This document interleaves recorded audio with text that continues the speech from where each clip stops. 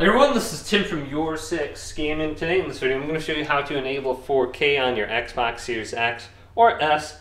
So to do this on the home screen here, let's go up to the top and then go to Settings and then go to General and go to TV and Display. And if you don't have the option for 4K or anything like that, you might be stuck at 1440p. What you want to do is go on over to Video Modes right here and then go to Allow 4K and just check mark this.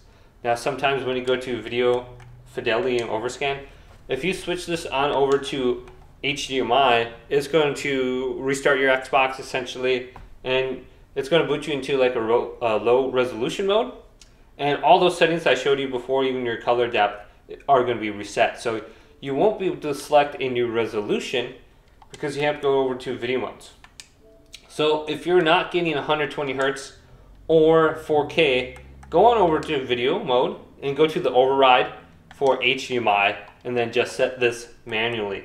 But make sure you go to video modes and enable 4K right there, otherwise you won't be able to select it in this menu right here. Let's say your TV is not supported or something, but just come to this section, that's how you can easily enable it.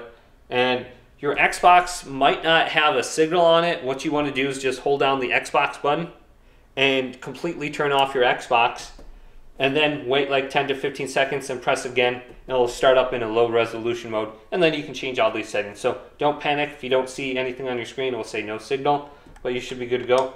Hopefully this video did indeed help you out. If it did, leave it a big thumbs up and subscribe to my channel down below for more tech out videos coming up next on YourSixGaming.